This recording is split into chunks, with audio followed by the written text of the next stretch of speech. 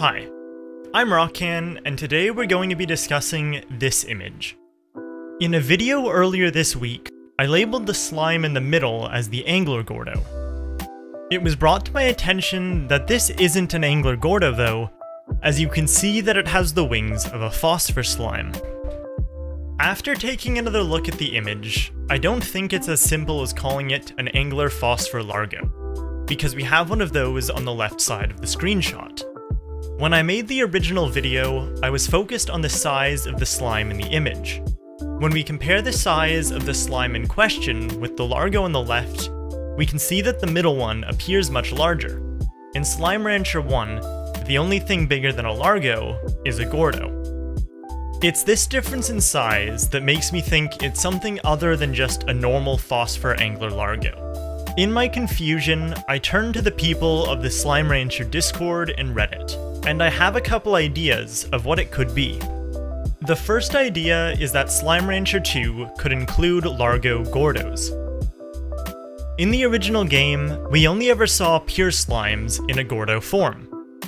Maybe in order to better fill a more dynamic world, they have added Gordo forms of Largos.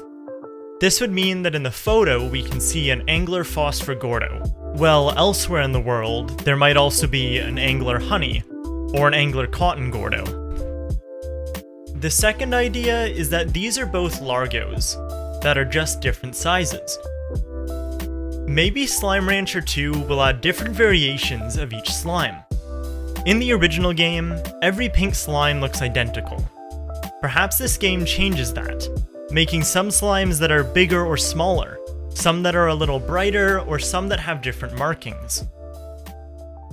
I can't find this type of personalized detail in the trailer, but it might not be fully implemented, and could be an explanation for why two angler phosphor Largos are different sizes.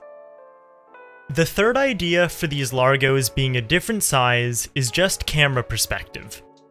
Looking at the shot, it's tricky to tell where the middle slime is.